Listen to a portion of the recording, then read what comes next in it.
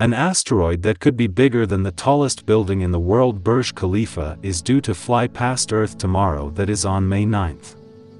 As per the reports by NASA's Jet Propulsion Laboratory, the asteroid is around 2,750 feet wide and will make its closest approach to the Earth on Monday, May 9th.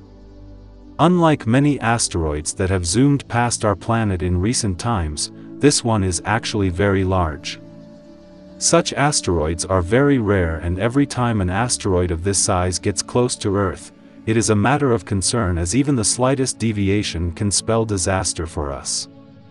If an asteroid of this size were to hit the planet, it would create a massive area of destruction, creating long-ranging seismic waves and cause tsunami in nearby regions.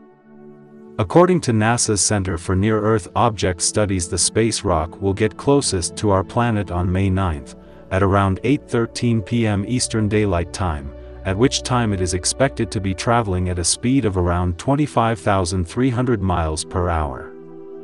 At its closest point to our planet, dubbed a close approach by CNEOS, asteroid 2006 JF42 will still be around 3.5 million miles away, more than 10 times the distance between Earth and the Moon.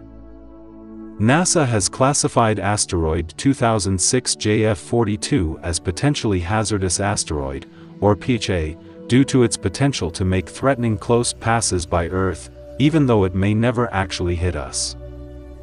In addition, there is also no confirmation of 2006 JF42's size.